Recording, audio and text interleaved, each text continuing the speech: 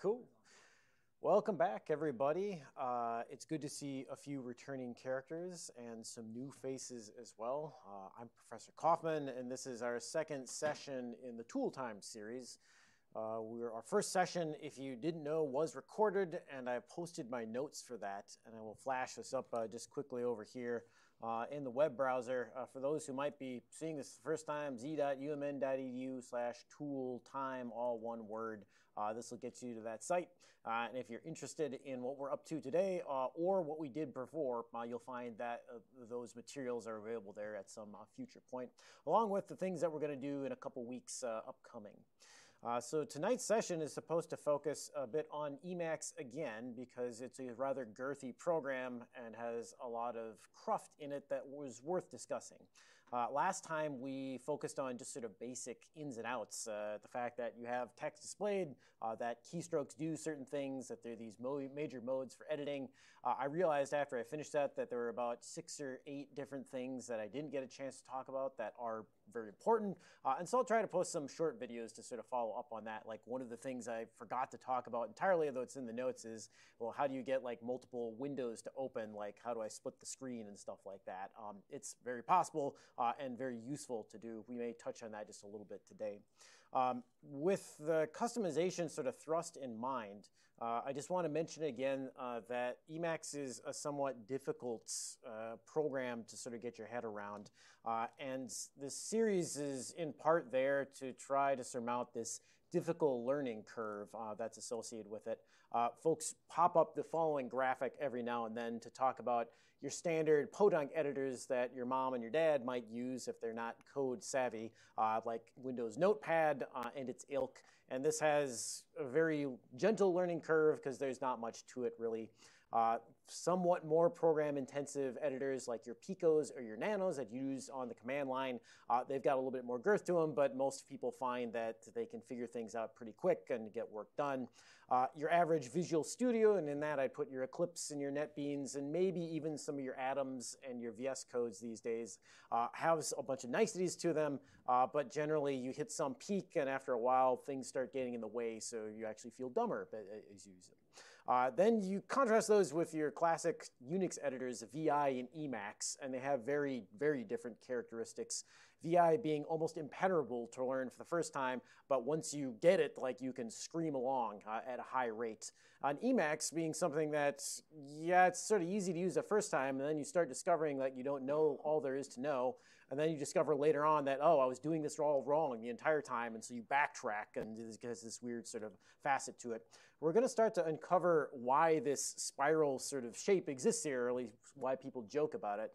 It has to do with the fact that Emacs isn't actually under the hood a text editor. It's a programming language interpreter that is meant to be programmed to do whatever it is that you want it to do.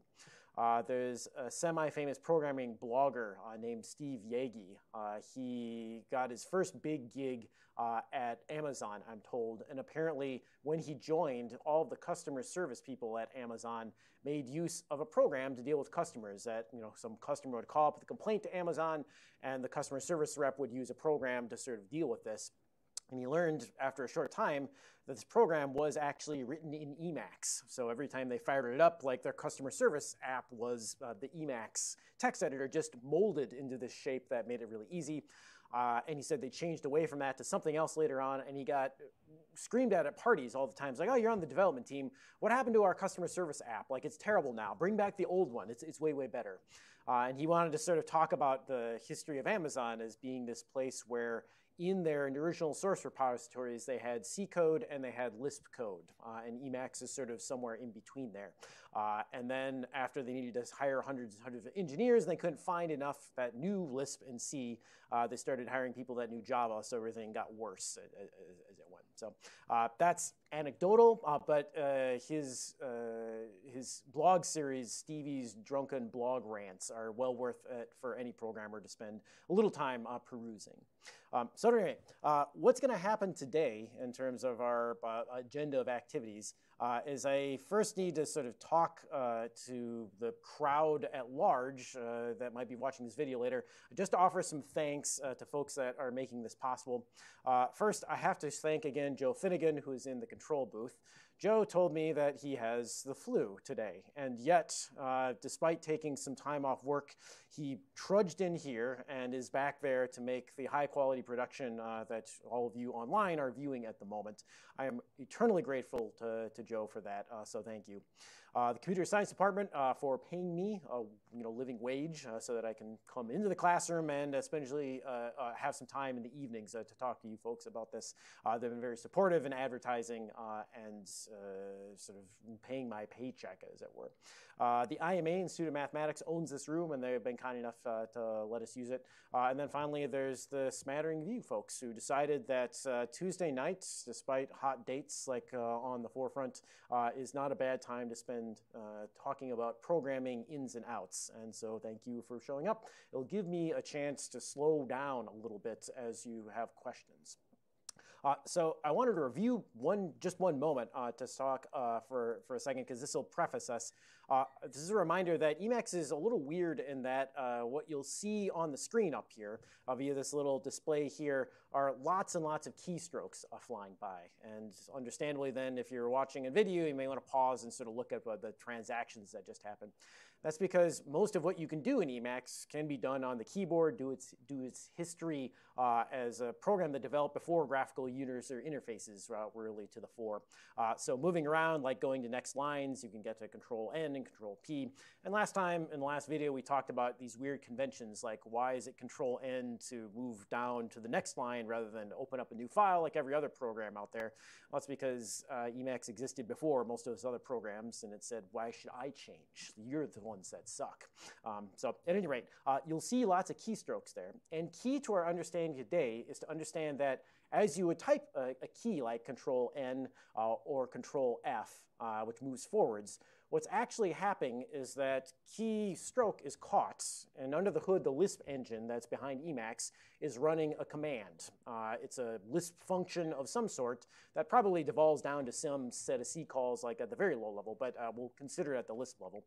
And it's that Lisp function that we can sort of harness and customize in various ways as we go forwards. So equally as well as typing Control-F, I could invoke the interactive command that's mentioned here. Control-F is equivalent to running the interactive command forward character. So if I'm up here and I type in meta x, and this gives me a prompt down here in the mini buffer to start executing some interactive command, and I type in forward car, then the little cursor that you see up here, referred to in Emacs parlance as the point, is going to move forwards one character. There we go. The raw Lisp for this is to invoke the function forward character, and this is a keystroke that we'll use occasionally, which is the Alt key, that's meta in Emacs parlance. You have to hold Shift and then press the semicolon, but the Shift will get you up to a colon. This opens up a little spot in the mini buffer to evaluate a Lisp code rather than an interactive command name. And here we'll have to use proper Lisp syntax, so forward character. You can see I'm tabbing to try and autocomplete stuff. I have a lot of possibilities there because there are a lot of forward movement commands in Emacs. So if I press Enter at this point, then I'm not sure where it was. Oh, it's here now. I'm going to move forwards one character again. So everything that you do in terms of exotic keystrokes is really just running some code under the hood.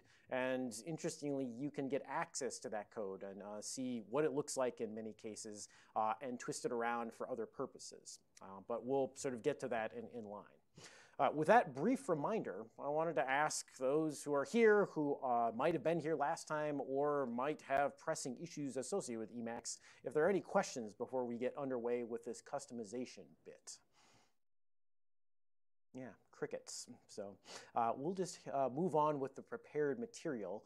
As usual, if you have questions, if I go too fast and you miss something, just put your hand in the air, or if it's an emergency, throw something at me, preferably something soft and non-valuable to slow me down. For the moment, then, let's consider the nature of customizations.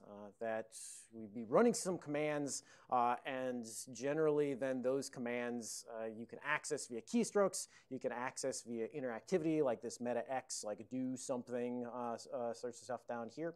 But there are a lot of things that you might want to customize that as Emacs starts up, aren't there by default. And so the immediate question is, if I do a bunch of customizations, how do I save them in a way that they'll be there next time I fire up Emacs? It's a program that's known to run for months at a time. It's like I have this Emacs open, and it's been 3 weeks since I closed it. But that still doesn't mean like the next time I open it up, I want to have to type in a bunch of things to sort of get it to look exactly as you see it up here, which is not the sort of standard way that Emacs looks. If you download it and fire it up at home, you'll probably get something that looks like this instead. With this obnoxious splash screen and this truly horrendous blinking cursor, which just drives me nuts. And so a sort of starting goal here is how do I get it to look somewhat different than this out of the box so that I don't have to worry about this stuff, all this clutter with menu bars and stuff, whereas mostly what I'm interested in doing is paying attention to text, so more room for text would be desirable on that front. To that end, you'd want to acquaint yourself with one of the standard practices in programming, that if you offer a program to someone that can be customized in various ways, then it's typical to have some initialization file that the program would read on startup to tweak things ever so slightly. This is a long tradition in, I think, all computer systems, but Unix has a particularly strong tradition of it.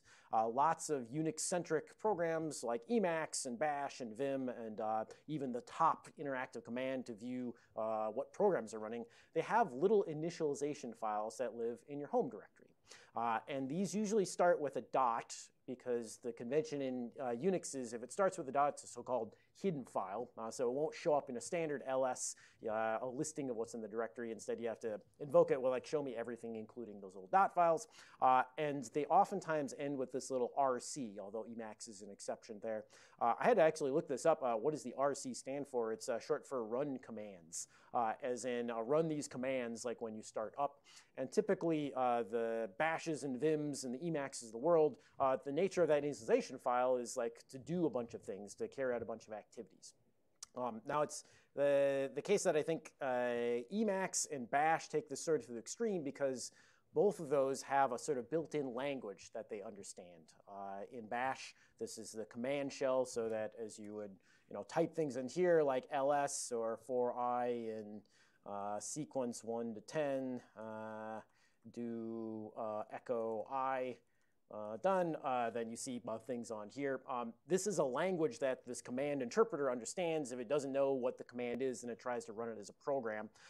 So the initialization files for these two, Emacs and Bash, is written in the language that they understand, so you can do pretty much anything you would do interactively right at the startup to sort of tweak things appropriately. On the other hand, your tops and your vims weren't really built with a programming language interpreter in mind. And so frequently what you'd see in those places is some set this variable to be equal to this value, set this variable to be equal to this value, and that's all the customization that you get. A big part of the power that Emacs has then is in the ability to tailor everything using this built-in Lisp programming interpreter so that the commands that I run by typing keystrokes are also things I can program in sequence to define new functions to do various things. Just to underscore that, here's my home directory as I'd upload up. If you list, that's fairly clean and so forth. You don't see any Emacs or Bash RCs in there, but if I did an ls-a, which is show me everything that's actually in there, you'll see all kinds of dot files in here which are hidden for Emacs and for Dropbox and for various other things around here. Some of these are initialization files, others are sort of configurations for various programs, but this is sort of a large wealth of different things that you can potentially tailor, most of them tied particularly to an individual program. So far, so good? All right, so the standard place then to put most of your customizations in Emacs is in your home directory in this little .emacs file. And to give a sort of look at that, I'll open my current .emacs up in this editor, and you'll see it's completely empty right now because in preparation for this, I want to start various Emacs instances on a clean slate so you can see as we customize, this changes the appearance in this way or that. My actual .emacs I've thankfully backed up here, and it's like 1,500 lines long, full of a cruft in there, and just full of like all kinds of goodies. Like it's basically a big program to like initialize Emacs in various ways. if anybody is tremendously interested in my awful looking Emacs file, I'd be happy to provide it at a later time. But I'll pull out what I think are the best pieces of it for beginners to sort of dissect throughout this session as we go on. Is this making sense? Okay, so then if you were gonna sort of customize things at the outset, then your basic set of sort of preliminary get Emacs into a state that kind of reflects usability, but follows something like the following. So we have an open instance of Emacs over here. It's doing this god-awful blinking thing, which we're going to get rid of in just a second. But the first thing you might do in here is to try to get yourself some better completion. We talked last time about in Emacs you would open up files and switch between buffers using sets of commands. And right now, if I do the typical, like, let me open up a file, which is Control-X and followed by Control-F, and then you see down here in the bottom, I'm prompted for a file. I could open up some sort of a file, like I have like an xyz.txt. Okay, I think there's one in there, and that's the only one, so I'll open this up. And there's a bunch of stuff in here that are historical notes that I took a long time about something else. You can see that this text file, like, it wasn't particularly easy to figure out like that it was in there, that I had to know it starts with XY, and then I can start pressing tab and maybe get some completion. If I want to change to a different buffer, for instance, this is a Control-X and then B in Emacs, and you can see down here I have a suggestion of if you press enter right now, I'll go to GNU Emacs, but if I press tab, then I get some other things, like there's a messages buffer and a scratch buffer, so I can change to scratch and that'll be fine, and this is just some default buffer that's open. This is sort of piddly. I mean, it doesn't give me very good completion or suggestions for anything. And so a typical customization right off the bat is to enable I do mode. And it escapes me exactly what I do is for, but it's tremendously useful. If I fire this up now, which is meta X here, it's an interactive command, and type I do mode, then you'll see a little report here that it's been enabled. And this time, if I look for a file, then I get suggestions down here. And if I would type something like, I don't know, WNLO, which is not the beginning of the file, let me move this up just a little ways, WNLO, I'm still going to get the suggested, oh, this matches in the middle of downloads, which is a big improvement over your standard Emacs matching bit of business. And so this I do mode works both for files, it works for buffers. You can see here I have buffers, and you know the right keystrokes, Control-S in this case. You can scroll between these without much need. So for instance, scratch here, I don't need to preface it with the right things, I'm good to go on that front. So I do mode generally is a tremendously useful thing to be there. Right now, as I start up Emacs, it's not the case that this is enabled. And so if I wanted it enabled, the easy steps are to plop down some code in my .emacs that will fire that thing up as soon as Emacs starts. So I'll do so. Here, find .emacs, which is an empty text file, and this should just be I do-mode. And the Lisp version of this, you can see I got some completion down here, takes an optional argument. I'm going to pass in 1, which means to enable it if it's not enabled otherwise. We'll save this thing. Now I'm going to quit Emacs, Control-X, Control-C. That closes down. I'll fire it up one more time. So here's my blank Emacs. And up here then, if I do the Control-X, Control-F, I have the nice auto-completion here, for instance. If I type that WNLO, it gets me into downloads, and I'm good to go on that front. Making sense? So this is going to be our basic cycle to customize Emacs. Is I decide I want it to be like this, and then take some of the code that will enable that to happen, plop it down in .emacs, and potentially restart it, although there are some sort of shortcuts that we'll get to in just a second on that front. Questions so far about what you've seen? Nope, cool. So then, here is my short list of things that I'd encourage you all to enable right off the bat, that they're worthwhile. I do mode is one of them. I've already alluded to the fact that I cannot stand the blinking cursor, and so you can disable that with the following little invocation. Show paren mode is good. As you would see here, I have a parenthesis on the right-hand side. It's highlighting over here the matching parenthesis on the left-hand side. This isn't done, I think, by default in Emacs, but this little bit of code in your .emacs will enable that. There's a mode in Emacs that will, whenever a file changes on disk, perhaps by another program, Emacs will automatically reload it. If you're running test cases and observing some file that has results for that test case in it, this is a terribly useful one to have on. Column number mode just puts down here next to the line number, the row number or column number as well. So as I move forwards, you can see it going to 14 and 15 and so forth. And this global HL mode, this is what makes this cursor a little bit, or the line that the cursor is on, a little bit gray. If I disable that, it can be a little bit harder to see exactly where the cursor is if your eyes stray, so I tend to keep that on. That's one I learned from watching YouTube videos at some point, so you'll see lots of these. I didn't know what the command was. I just saw, how did he do that? Like, there's this cool little thing on there, and so you Google around for a little bit until you find stuff like that. Some slightly more esoteric customizations that you might want to look for. I hate it that the line wrapping on Emacs is such that it's not truncated. And I can demonstrate that in our default one over here. If I make this thing sort of slimmer, as it were, you can see that this line is wrapped around down here. And I find that to be terribly sort of frustrating on the eyes, that I just don't like the fact that this is one line, but it's now occupying more real estate. I don't care that this is would be cut off. And so the customization here to truncate at the end is sort of worthwhile. And to demonstrate that, I'll copy this, jump over here in this Emacs, and fire up down here. You can see in the bottom left, I've invoked that meta colon again in order to pull up an eval buffer.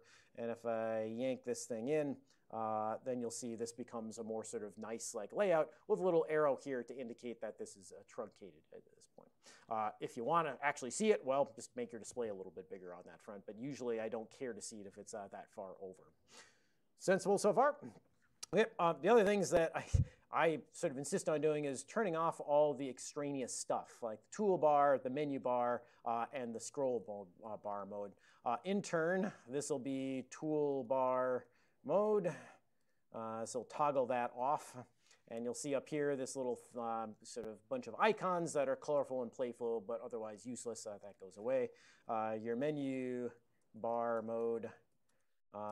Goodbye, file, edit, options, etc. Like who needs you, everything's on the keyboard anyway. And even this little scroll bar is kind of useless if I know down here I have a percentage of some kind or I'm seeing the whole thing. So scroll bar mode, forget it. The few other things that you can turn off, for instance, this little space right here that Emacs sometimes put annotations in is called the fringe, and you can disable that as well. I usually do because I maximize real estate on that front and don't find it to be particularly useful. But other than that, then a few other things like turning off the startup screen and putting your own scratch message in the scratch buffer are not bad. Before I get to the question, let's just take this whole dot then. We'll copy it here. I will come over here, find that .emacs, no, I don't have it, Emacs, copy the lot of it in here, save this thing, close it down with Control-C, and restart Emacs, and there you have it. I have now the sort of line highlighted with that HL line, and all of the extraneous stuff, or at least in my opinion, extraneous stuff removed from it. Now, this is to say nothing about what you want to do, because having a menu up here is not a bad thing for folks who are new to it, and it gives you some ideas of how you might mouse over and discover some things. But eventually, most long-time Emacs users have no use for it up here. Particularly, this thing can be present in the terminal, but you can't click on it, so it's not particularly worthwhile to have there. And to that end, most folks get rid of it at that point. Sir, you had a question that was burning. Yeah. So all these modes come with Emacs by default. You do not need to download or program any CSS. Yeah. So we'll talk about this mode business sort of as we move forwards. They fall into sort of two different categories. One of them here you're observing affects in some way the global display of information. In this case, whether or not you see menus or toolbars or stuff. The other kind of mode is typically associated with editing a certain kind of file.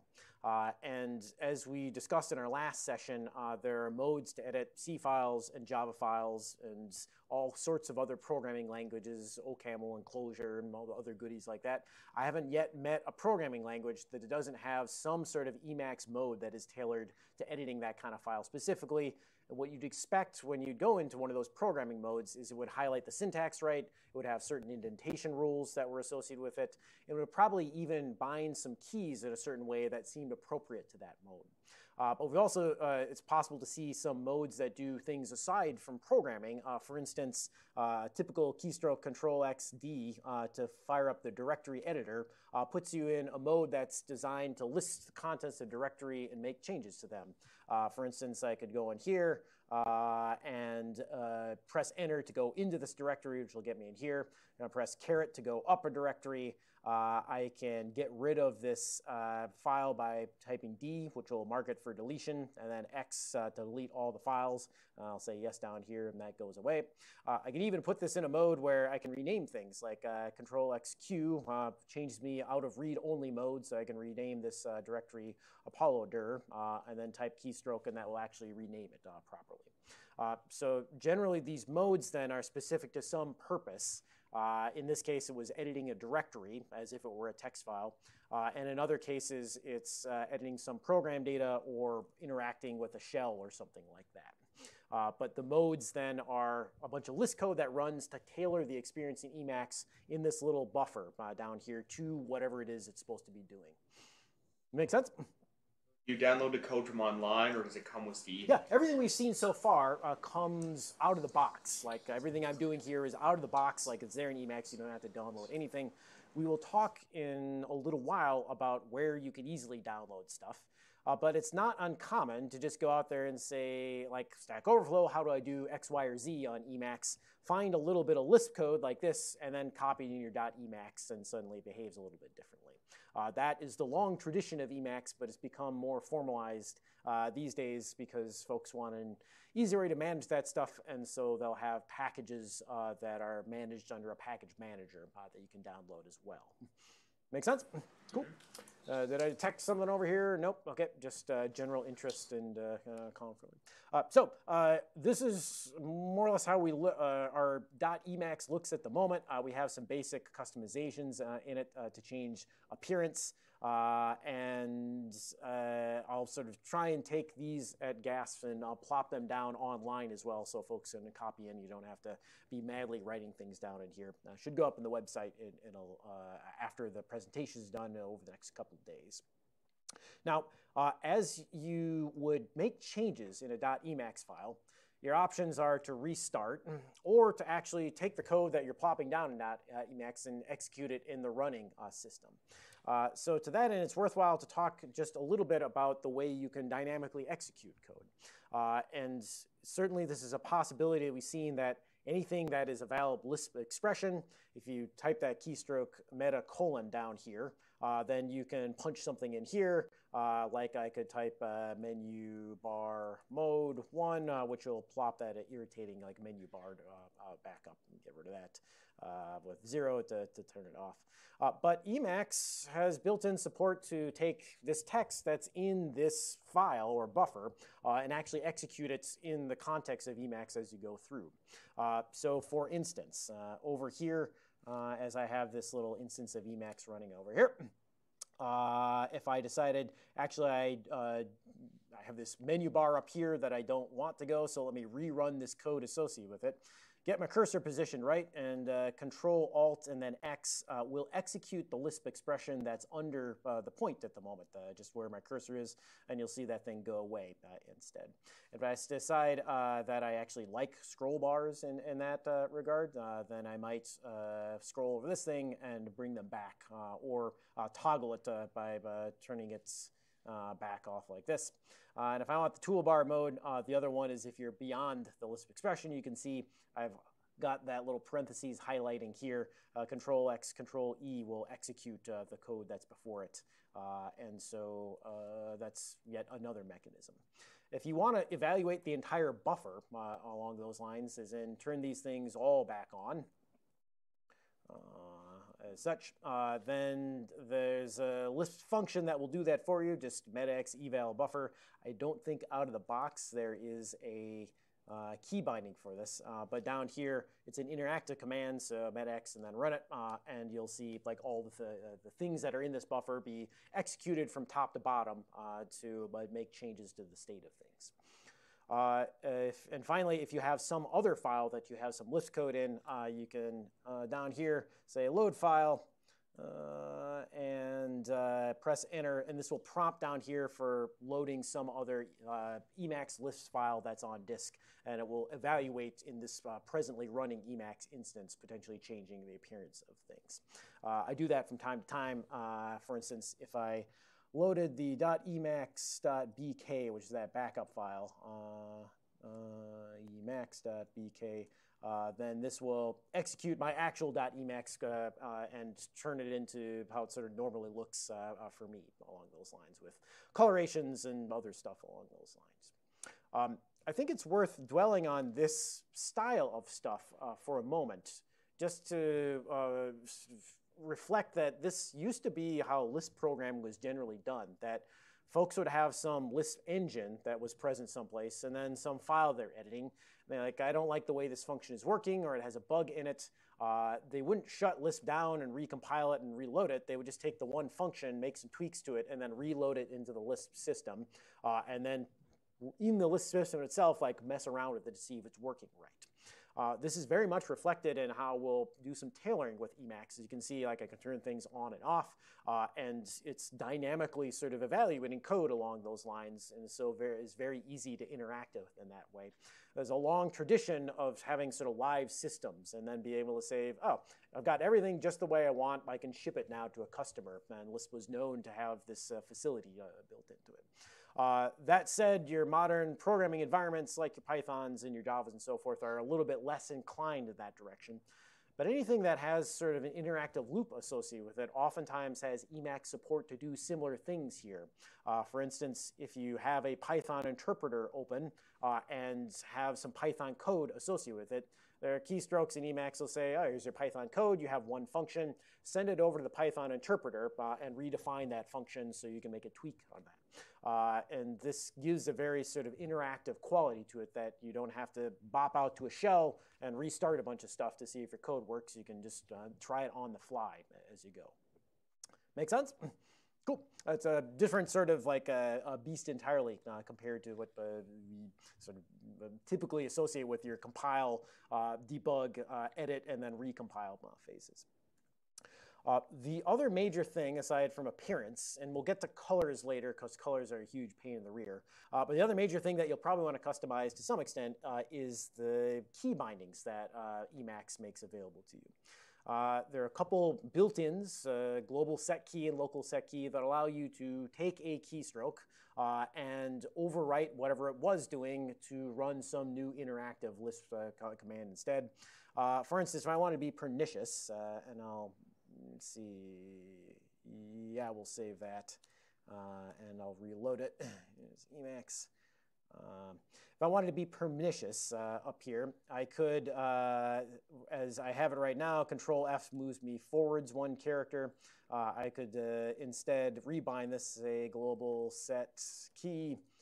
Here's Control F, and it will move backwards, move car backwards. Oh, come on. Move, let's see, backwards car, sorry, I'm for backwards car. So whereas most folks would usually expect this to move forwards, it's now moving backwards along those lines. I would strongly dissuade you from engaging in such shenanigans, and as you would expect, something like Control-C to copy and Control-X to cut and so forth, you might instead look around for some major modes that reflect those key bindings rather than trying to rebind them yourself. But there are a few ones that I think are worth suggesting to change out of the box that are sort of globally oriented. And we'll get to customizations based on I'm editing C code, or I'm editing Java code, or I'm editing a make file. We'll get to those customizations that are specific to a type of thing in just a moment. Here are some suggestions for global rebindings that I have found over time to be tremendously useful. The default Emacs binding to change between windows. And the window here is as I have over here, see dot back a file here, and then maybe split this thing. So I'll have a, so we'll just start a shell here. This guy. These things that are split here are referred to in Emacs as windows. So window on the left, window upper right, window bottom right. You can certainly use your mouse to sort of click around on that front. But the default binding in order to move between them using the keyboards is Control X and then O to move to another one, Control X O. The fact that I move between these so often gave me great irritation early on. And so I don't know what meta O was bound to before, but for me now it's to flip between windows.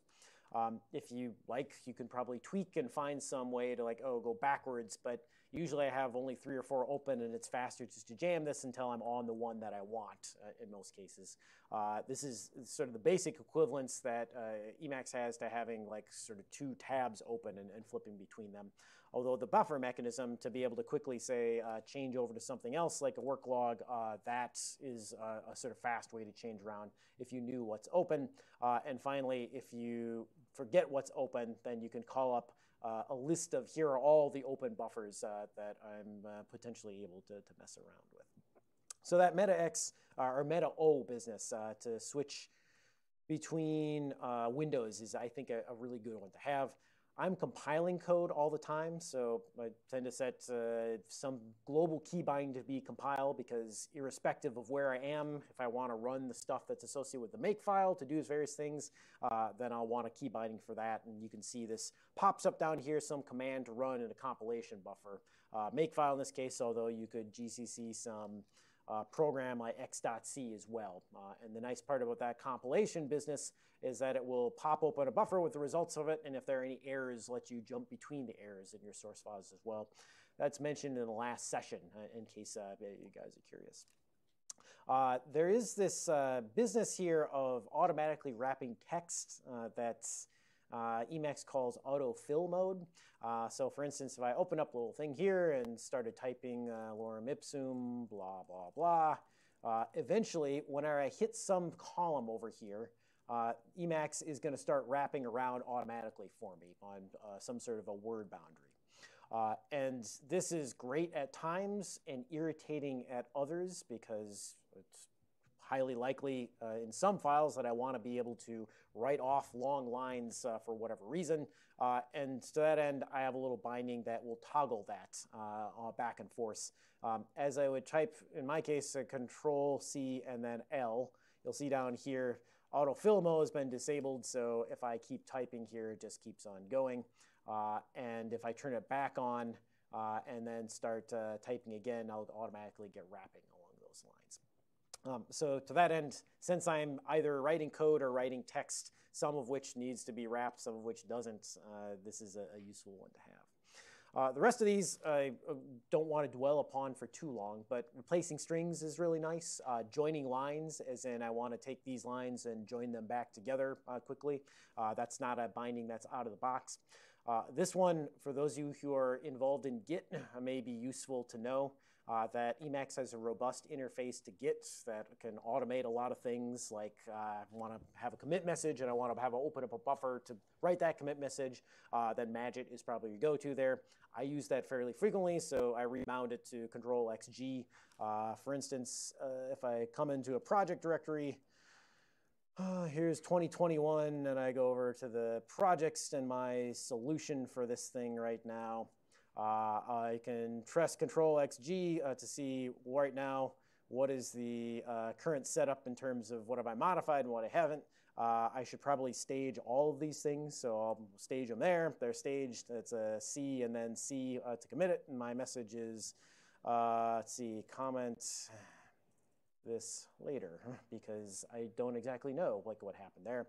Another Control-C and Control-C commits that, so my Git like repository now has reflected that change with an awful, awful log message on that front. But all that was Emacs interacting with a subsystem, in this case Git, and making workflow somewhat easier than having to come over to the command line.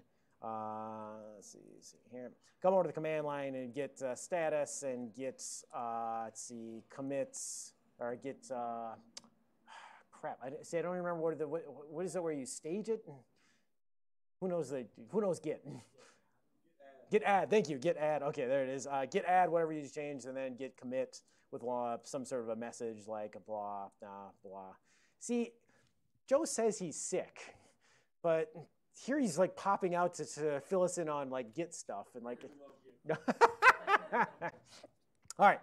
So at any rate, it gives you some sort of idea then of like Emacs interface possibilities. Certainly, Git is its own like a beast, and understanding then the interaction between those two is worthwhile.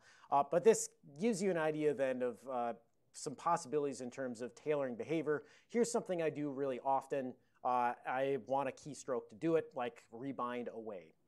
And taking this stuff, copying it into your .emacs file means every time you start it up, then Emacs has this set of capabilities right at your fingertips, literally, on that front. Any questions about that part thus far? Yeah, sir. Kind of unrelated question, but when I have a terminal open, commands don't run in the terminal, like if I'm trying to switch between buffers. Is that something I can get around? Let's see. So I need to understand that in some more detail. So let me come over to a default Emacs, and if I do the metax shell, then I get a shell like here, like this guy. Okay. So my strong suggestion is use shell for now. This behaves as some weird hybrid between an actual terminal and an Emacs buffer. To demonstrate that, if I type ls right now, I get a listing. Let me sort of change this guy over to something else so I'm not distracted there. And if I use common Emacs moves like Control P to go up, I can actually go up and like copy the stuff that's in here. If you're worried about history, then meta p will recall history in the shell. I generally find this one to be somewhat easier to use and more flexible because you can move around and copy things that came out of here. There is this term alternative that you stumble upon. And this one is meant to emulate an actual terminal editor or a terminal experience more. So as I type ls here and try and press Control P, what I get is the standard sort of bash behavior going back and up. I think there are some ways to sort of move around, but they're not as convenient. And importantly, to get out of this one, I think Control X doesn't actually work in here, so you can't change out of it. Like there's some other keystroke that you have to make use of to get out of there. So usually I just kill this thing at some point to exit it, and then I can get my normal key bindings back.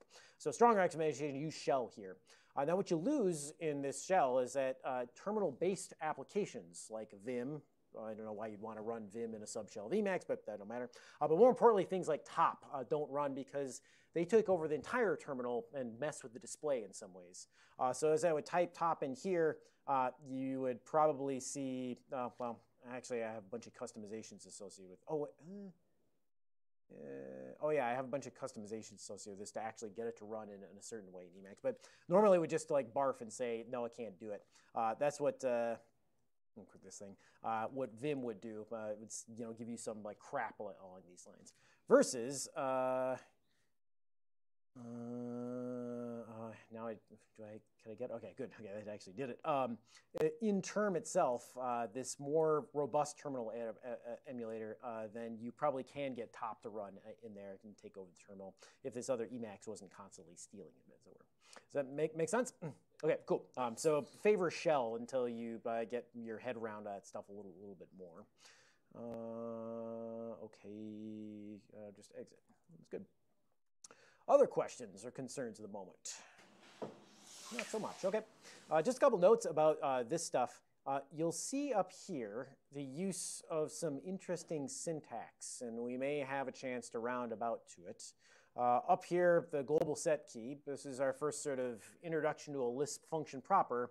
The function names in Lisp always go first, usually crouched around with a parenthesis. And then what remains are arguments to it. And one notable thing here, certainly this guy is a string constant of some kind, but one notable thing is this use of quotes here, which are a long tradition in Lisp and its related languages. This suspends execution or otherwise creates a symbol in this case. In this situation, other window is the name of a function, and that's what I want to be bound to this keystroke is the name of some function to run. There are two syntaxes to suspend execution like this. A single quote like this, that's what's below the double quote next to the enter key in most keyboards. And the special form in Lisp, which is looks sort of like a function quote, but the fact that it's highlighted in purple here should give you an indication that it's not quite like a function. It's actually sort of special. It means everything between these parentheses, suspend it for a moment. We may have a chance to sort of talk about that a little bit, but Lisp is this interesting world in which you can talk about when this code is compiled, like do the following stuff, but this quote will actually suspend that compilation and potentially evaluate it later at runtime instead. So knowing what's going to be evaluated as you compile and what's going to be evaluated as you run is a sort of interesting bit that you don't get in many other programming environments.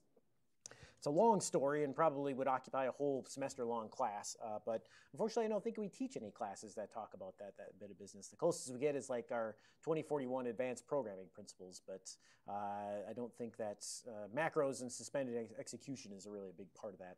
Certainly symbols, though. The other thing I'll mention is that there are a couple ways that you can state key bindings. The one that's demonstrated up here, which is just little strings, that's fairly common, somewhat old school, I think, at this point. There's another way that you'll see that can be automatically generated where this caret C business isn't actually the character's caret C, it's a single control character. So if I move forwards by one character, this is all one big thing. We'll see in a second, this is how Emacs encodes it internally, and you can get access to that. And then finally, if you read about in the manual, like, oh, there's some keyboard like keystroke that would do something, there's a little keyboard thing here that will take a string that looks like this and convert it to some internal representation that's useful to Emacs. You'll see this popped out every now and then as a nice way to convert manual entries discussions, but all of these in this case are equivalent to one another. Now, I want to take just a moment as an aside to sort of point out that there is some amount of self-description present in Emacs, so that if you do something interactively, like I do mode, and you don't know exactly what the right way to call the Lisp code is, there is a way to ask on that front. That if you do something like interactively, then the following very esoteric key binding, Control X, escape, escape, will recall in the mini buffer, this is the last thing that you did, and opt you to repeat it. Mostly I use that not for repeating, but for saying the last interactive thing I did was the Lisp code that's associated with that. Allow me to demonstrate. Over here, we have this I do mode, which will toggle it on and off. I'll do that one more time to make sure it's on.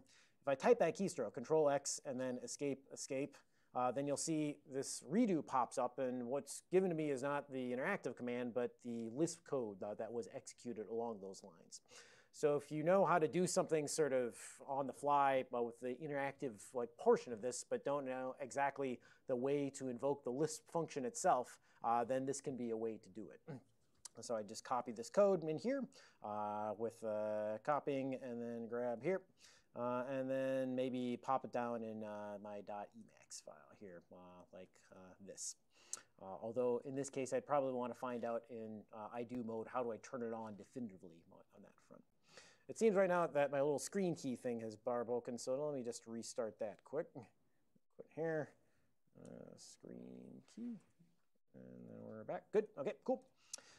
So the last part of this in terms of understanding functions, I just want to mention quickly is that Emacs is a self-documenting editor, and that has a very robust built-in help set of features. There are a whole bunch of Control-H commands to get help on various things, but I think first and foremost, you might want to know what's bound to certain keys. So the keystroke Control-H and then K will prompt for you to do something on the keyboard or via mouse clicks or something like that. So I do something like press Control F, and this will pop open a little buffer down here that says Control F is bound to this command, forward character. And here's how the Lisp code goes for that. As in forward character, you can call it with no arguments, or you can call it with an optional number of arguments. To demonstrate up here, if I ran the Lisp code forward character and then 10, voila, I move forwards 10 characters along those lines. If you want information on a function, for instance, global set key, then the keystroke Control H and then F will search for global functions. And here's something I just love about Emacs. It's already looking at, oh, your cursor was over this thing. Let me suggest that that's actually a function I know about. And so if you just press enter at this point, I'll pull up the help menu for that thing. So pressing enter gets me the global set key and various ways to bind it, including down here quite a bit of information about where I could go for sort of bindings along those lines. If you're terribly if you're terribly curious, you can actually look at the source code for this. It's linked up here, and pressing enter on this little .l Emacs Lisp file will pull that up so you can see the definition of here in Emacs Lisp is how that function is defined. You'll see down here the buffer is actually a zipped file, and it's in some global location that I probably can't edit, but I can at least look at the code. And this will become important as you want to develop more and more tailoring of customizations. You can look at all the Emacs source code in Lisp yourself to sort of get ideas about what's present, how things are done in the standard sets of stuff, and otherwise extend your knowledge by observing what others have done. Come back over to that .org file. All right, so this set of global key bindings business is not particularly, well, there's some danger in that as you customize things at the global level, you might overwrite something that on a local level would be useful. So it's typical to not put everything in one spot as like globally set this, but instead to tailor certain things so that you would, when editing C code, have a certain set of key bindings that are appropriate to the C code. When you'd be editing in the shell, for instance, have a different set of key bindings that is appropriate to there. Generally, the hierarchy of what's customized either by you or by the major modes for editing those things goes with anything that you just press, like the letter A or the number 2, is probably not something you want to override. Sometimes major modes do it. For instance, we've seen in directory editing mode, if I come over here, typing the character P does not insert P, instead moves to the previous line. But that makes sense in this context because I'm not supposed to like put characters in this directory, and instead I'm supposed to move around and change files along those lines. Although in a different mode, I can do that with these directories. Versus things that are Control F or Control G or Meta B, or those sorts of immediate commands are often used for movement and sometimes overridden by major modes, but generally avoid it somewhat as you're customizing yourself. Where you get most of your mileage is in the Control-C from, and this is sort of defined by Emacs as generally user customization start with a Control-C and then some other key. So you notice a bunch of my bindings like changing whether or not the Emacs is going to wrap words for me or not. Control-C L over here, that's bound to one of those Control-C prefixes. Control-C C to make, etc. along those lines. So if you're going to do a fair amount of global customization, this is where it will be. And you'll see that the major modes, C and Java and Shell and so forth, they override things both that start with a Control-X and a Control-C, and to a limited extent, some of these other ones down here.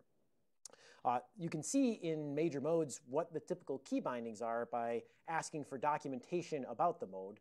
That's Control-H and then M. In this case, the file that I'm looking at here is an org mode, and you can see here's what org mode it means, and down a little bit lower, there are a bunch of key bindings that are common to it. A lot of these are overrides that are org-centric of your standard stuff like kill a line. Well, org has a special way that it wants to do that. So it'll still eliminate the text and move it into the kill ring, but we'll do it with some sensitivity to the org syntax in this case. But looking at a major mode like C mode or Java mode and seeing the key bindings there is a good way to get apprised to what that mode can do for you. If you want to tailor on a per mode basis, Emacs has what's referred to as hooks embedded in it. And you'll see this elsewhere in programming. It's usually a spot where you can hang some code, as if we're on a hook, so that when conditions arise, that code actually gets rung. I'll sort of walk through what you see here, and then we'll see its actual effects in a second. I tend to want, as I would edit a directory, the following things to be true: that some files, like files that start with a dot, or files that end in a tilde, which are Emacs backup files, I don't want to see those because they're just not pertinent to like my day-to-day activities. But I would like to be able to toggle in between like seeing them and not seeing them, because occasionally I want to delete a lot of them or open up some hidden file or something along those lines. So here's a way that you can affect that. It's not that I would want some global setting for the key H here. It's just when I'm editing directories, I want that to happen. And it's not that I'd want to hide everything that starts with a dot ever, only when I'm editing directories.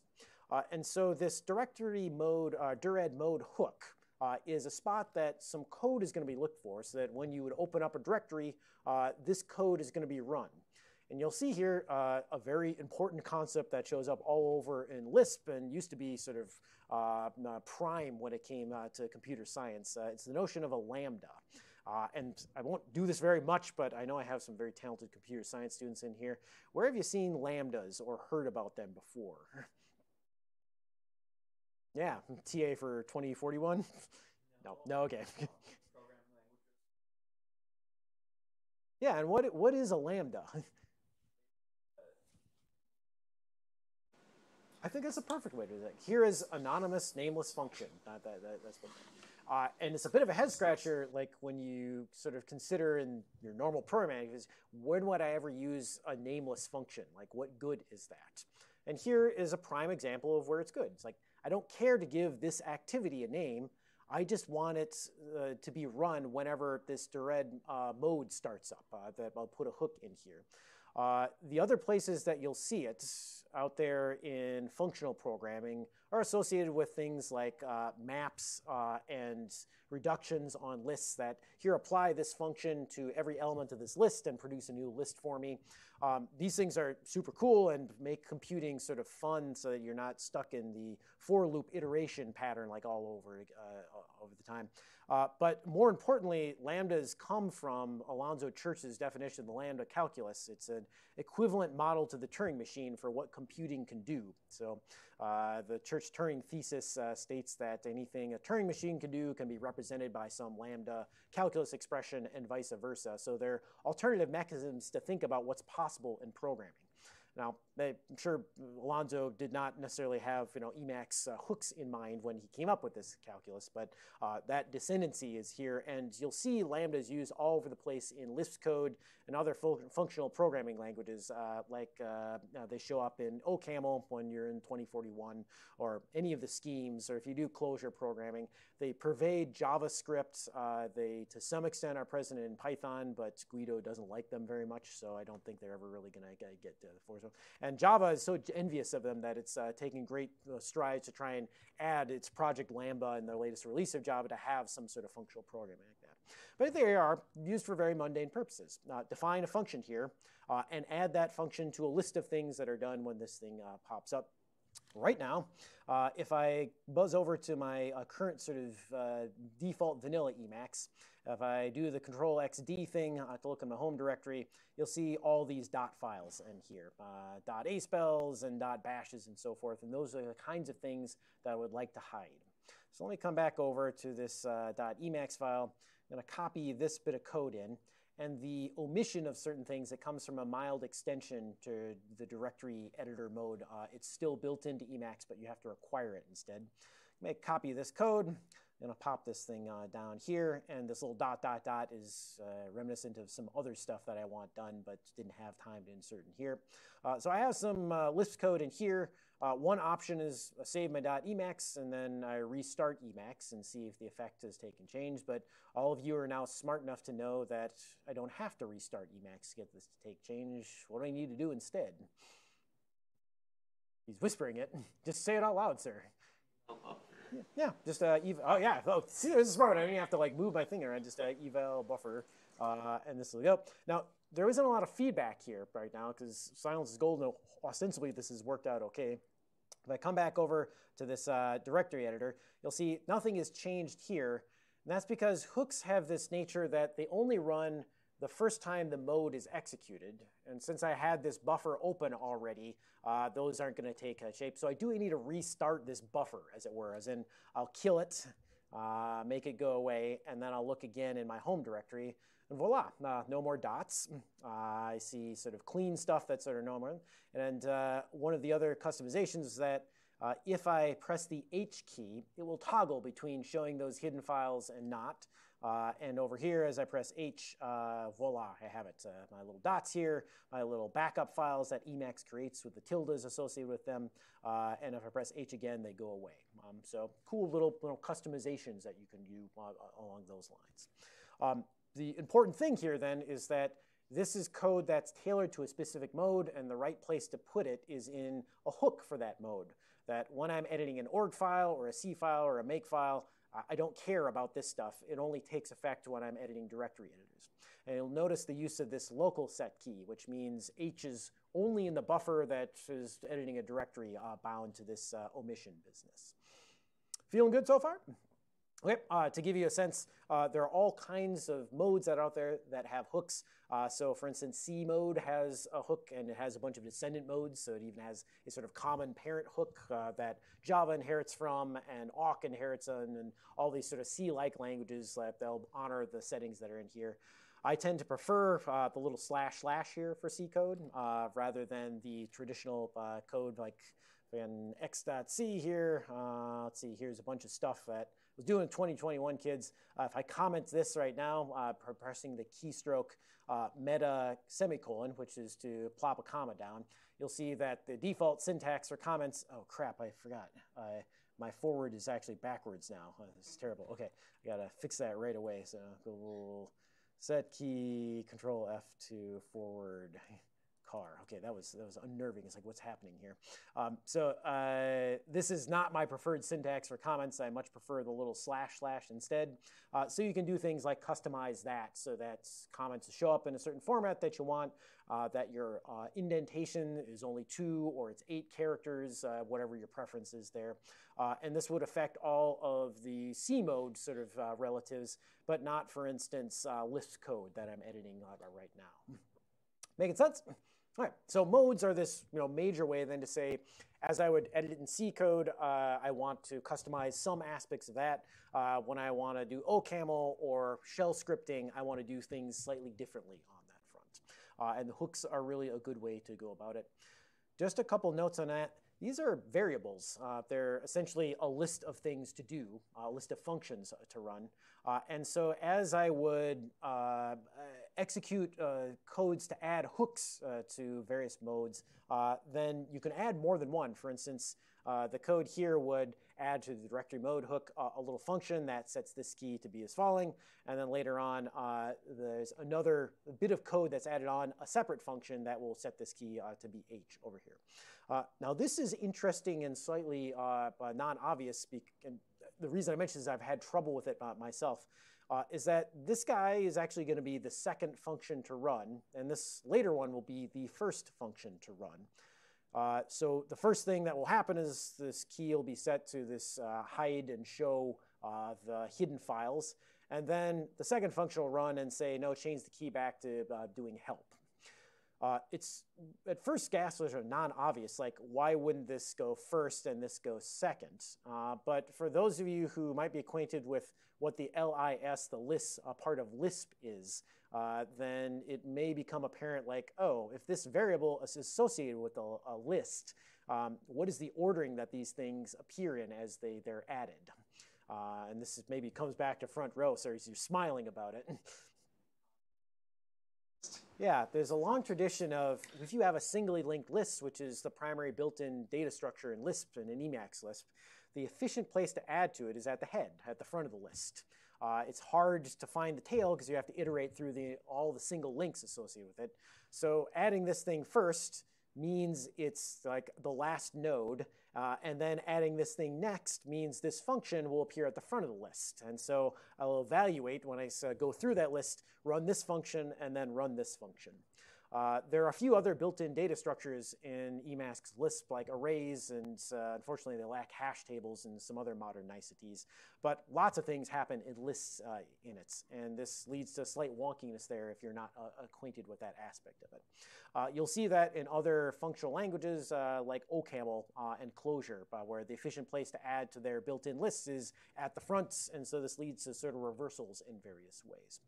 Just be aware of that. It's a sort of a reasonable thing for CS folks to be aware of. Built-in doubly linked lists don't show up quite as often. Usually it's either singly linked lists or arrays or both that a programming environment would have. And finally, if you need to reset a hook, as in I got myself in a bad state like this, I just want to get rid of everything, you can use the following syntax, which sets a variable, in this case the variable associated with all those things to do when directory mode starts, to the empty list, which is denoted in Emacs List with this little quote, open, close parenthesis. That might seem a little mysterious right now, but you'll see this set Q used in quite a few spots.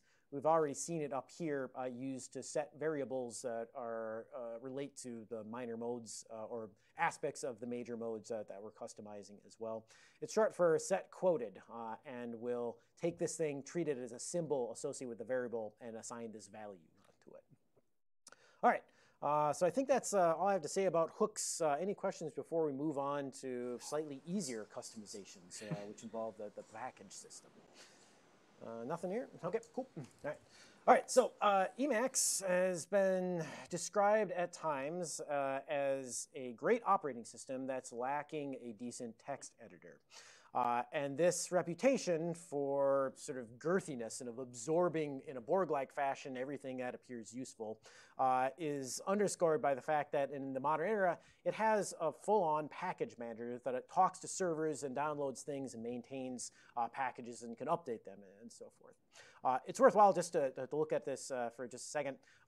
The thing I want to mention is that by default, out of the box, Emacs contacts the official GNU software repository for Emacs packages. And this has a really high bar to entry that they do code reviews and they don't accept everybody's packages in it. And generally, if you see someone talking about a package, then you'll probably be one that's on the more popular Melpa server, which is just like, here's a GitHub repository, like download my code. This comes with some caveats then, like may not be the highest quality thing ever, but there certainly are a lot more packages on there. And so I'd suggest if you want to mess around with the package manager, you add the following 2 lines to your Emacs file, which will add the Melpa server to the list of places that the inbuilt package manager in Emacs looks for packages.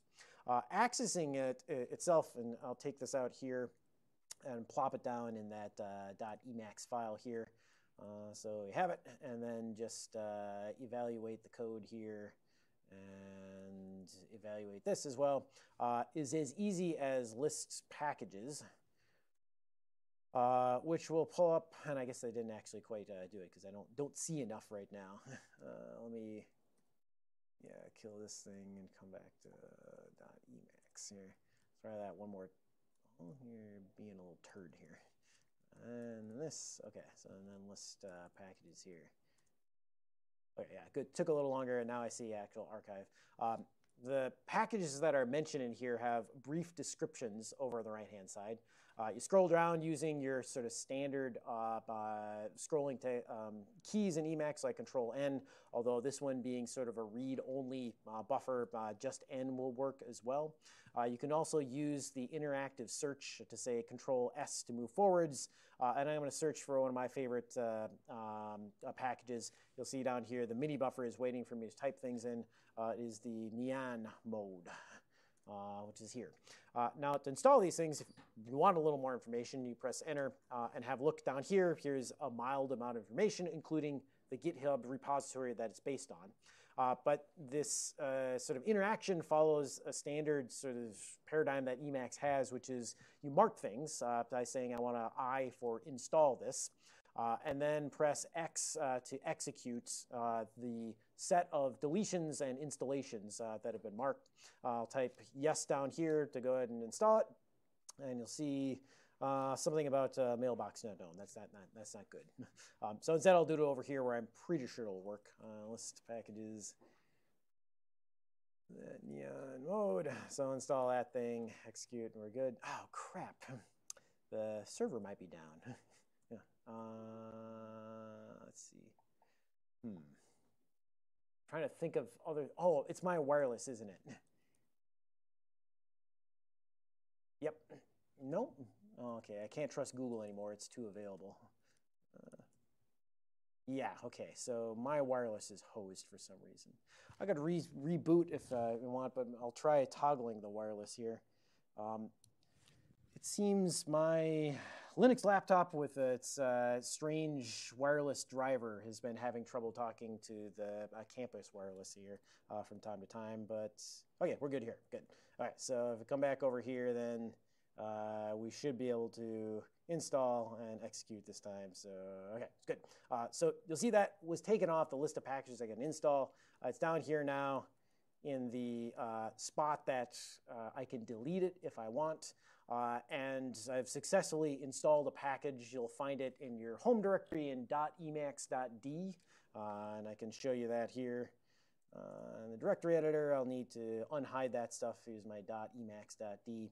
This is a directory that Emacs uses to store a whole bunch of stuff, but it'll be in this little ELPA directory down here. You'll find a nyan mode down there. Now, one might wonder, like, well, what did that do exactly? It downloaded a bunch of code, run it in this. The particular bit that nyan mode does is to make my display just ever so slightly more colorful. That I get a little kitty down here with a rainbow. And this distance from left to right is supposed to indicate the percentage I am in the buffer. So if I'm way up here at the top, then the rainbow is short. And as I move down pages, the rainbow gets longer along those lines. So lots of fun stuff that you can find in there. This one I had on for a while, but then I grew irritated because I can't actually see what the percentage is, and that's more important to me. So I think I have it installed, but not enabled at any point. If you wanted to be enabled by default as you would start up Emacs, then it's as easy as coming over here to your .emacs at this point, and in here plopping down that nyan mode, and it's probably a 1 in order to do that. It installed it, so I think if I asked about the function itself, this function nyan mode, it'll say, yeah, a standard, like takes an argument 1 to turn it on, negative or non-positive to turn it off. So if I start another Emacs instance, did I see it? Oh no, symbols value package archives. I'll get rid of this thing quick.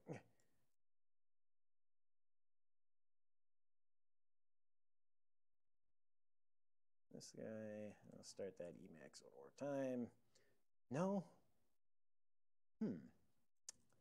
I might have to require package. I think that's, got too many open now. Where's the let's see, is it package? Yeah, I have to require package because some of that stuff is not known otherwise. Okay, so try this one more time, and if not, if we can't get the cat to work, like so be it. Close this one. Yeah, go ahead and save it. Yes, like shut those things down. And cat. Yes, cat. Okay, so you can see this is not exactly like the easiest and leaves something to be desired if you're coming from a VS Code or an Atom setting where it's just as easy usually as click on something and it's installed and then automatically takes effect. What you gain from this is a level of granularity in your control that's otherwise harder to achieve. And we'll get sort of more into that in our last 15 minutes or so here as we discuss some aspects of actual Lisp coding on that front. But that's the package manager in a nutshell. You can feel free to browse, install, delete to your heart's content. Just installing the packages is not too bad. Figuring out how to use them properly and whether or not they'll conflict with other packages that are in the repository, that does take a little bit of getting used to. Come back over to my notes. Now, the first thing that someone asked me after our last session is how do you change the colors in Emacs? Because your default like white or black on white is nice high resolution or high contrast, but programmers tend to be sort of particular about if they're going to stare at a screen all day, whether they're going to go cross-eyed like staring at it. So more soothing colors are potentially desirable on that front. A recent addition to the customization systems in Emacs is the theming engine, which allows you to specify a bunch of colors that are then sort of honored and used throughout Emacs. This being a recent addition, like the last 5 years or so, it's still the case that lots of older stuff doesn't really honor it as well, or it's sort of half supported. So what we're about to talk about is this theming engine that's probably going to get better over time, but for the moment is only sort of so-so on that front. As you would fire up Emacs here, there are a bunch of stock themes that are built into it, and also some that I have downloaded via packages that we can explore. The keystroke to know is load theme. And this is an interactive command. It's going to prompt for a theme name. Press tab down here. Then I'll get a list of the themes that I have available. I'm going to favor this wombat theme down here because visually it isn't too bad. And it's one of the actual built-in ones. So to that end, this will change like all the colors that are present in a reasonable way. If I look at some C code, you can see this has changed things slightly. I would find the underlining here to be terribly irritating. Like the line I'm on is constantly underlined, and it actually, due to the highlighting, changes the colors of the text otherwise. And so I'd probably monkey around with that and change it. But this is a reasonable default. There are other themes as well. So load theme here, and from this look, I might try like Leuven, which is over here, which has a sort of other appeal to it. I have not gone through these to any great extent, and if it's not obvious, I haven't used them very much. This is in part evidenced by one of the most popular themes called Solarized that you'll see elsewhere out there in the programming realm, in your VS codes, in your atoms, and so forth. This one is not actually a built-in, it's a package that you have to install. It's listed under the package repositories, but it looks something like this: load theme, Solarized, and I think the dark theme is the one that's sort of run. Now you're down on here that's about to run some Lisp code, and themes generally set a whole bunch of variables. And for reasons that aren't entirely clear to me, it's in this theme engine that folks start to worry about, oh, you're about to run some Lisp code that you may have downloaded from the internet, and this could have adverse effects of some kind. And I don't quite understand this because everything in Emacs is running Lisp code, and most of us just download stuff on the internet and have at it. Very few of us have had problems, but there is some sort of security warning here, like this isn't trusted themes yet, so you may want to adjust or take care of that. Right? Of course, I'm just going to press yes down here to say it and say, yeah, make it safe to run later on. And this maybe is the more visually appealing of the stuff that we looked at. It's one my brother-in-law uses in his day-to-day work life as a data scientist a lot because he finds it creates less eye strain for him. The guy spent hours and days in even getting Solarized installed on various systems so that he can just look at things in a uniform color scheme. What's bothersome about this is that since it came from the package repository, I haven't figured out a way to load it on startup properly. Ostensibly, putting the following code, load theme, and for this wombat will work, in your Emacs will, as Emacs starts up, load that theme. And I'll demonstrate that here by jumping over to that Emacs file, and we'll put up top here load theme wombat. If we shut this one down, and start up Emacs again, you'll see the wombat color scheme like I used up here. That's fine. Unfortunately, if I did, let's see, solarized dark in this case, I'll get some errors about this couldn't be found because the directory it's located in isn't found. And this is a good illustration of, since this is code in Emacs that's to be executed, if something goes wrong with it, then you won't get very far in initialization because these errors will be detected and the rest of the stuff never gets evaluated on those lines. So debugging init code is one of the pains that you'll all experience if you start customizing very heavily using Emacs. If anyone finds a solution to this, I'm sure I and the rest of the internet would be interested. But I spent about a half an hour on it and without success, and I don't use it very much, so I'm not inclined to spend any more time looking for a way to get solarized there. I should probably talk to my brother-in-law about it because I'm sure he's experienced this. Although he uses a strange variant called SpaceMax, which is an Emacs with a whole bunch of stuff like built on top of it to make it look cooler and run slower. So to that end, we talk about it sometimes since it doesn't go very well. So there is this then color theming engine, and that's probably the easiest way to change colors if you're satisfied with one of the default themes that are present at startup. They're easy to sort of get under the way there. I'll comment this thing out for the moment. On the other hand, you can customize just about everything in Emacs, including the text that you see here.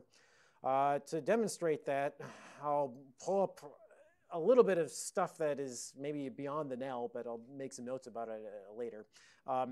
This stuff up here is generally called a face, and this is, I think, before I know theming engines became the fore. Emacs decided on a language to say certain text will be displayed having a face to it.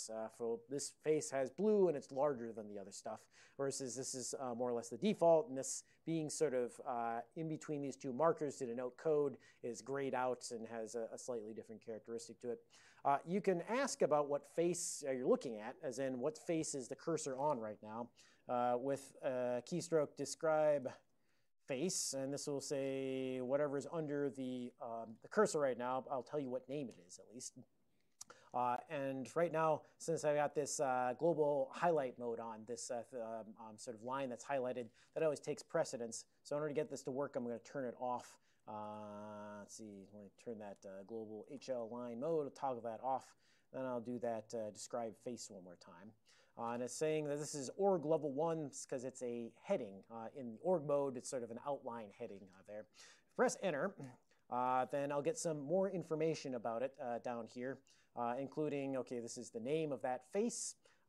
It will look like this, and here are the different properties of it, including the fact that there's an inheritance hierarchy, so there's another face that this inherits from called outline 1.